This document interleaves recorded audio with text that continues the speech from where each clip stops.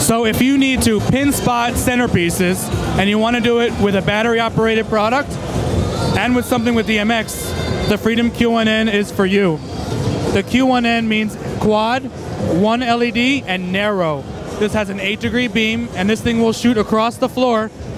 I'll put it on the floor here for you, and you can see how narrow that beam is so that you can highlight the centerpiece.